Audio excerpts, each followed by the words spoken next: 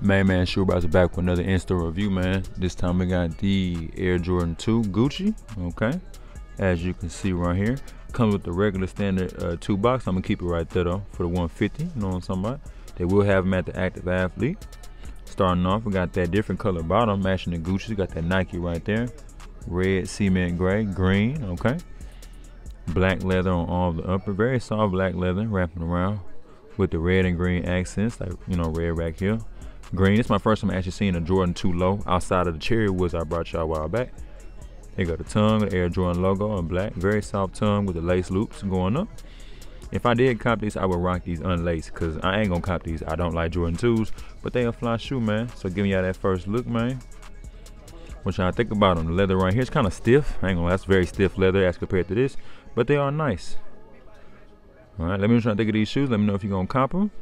Like I said, I'm not a Jordan 2 guy. You might be able to get these on sale if you do wait, but who knows, man. It's your main man, Shoe Browzer, and as always, we gone.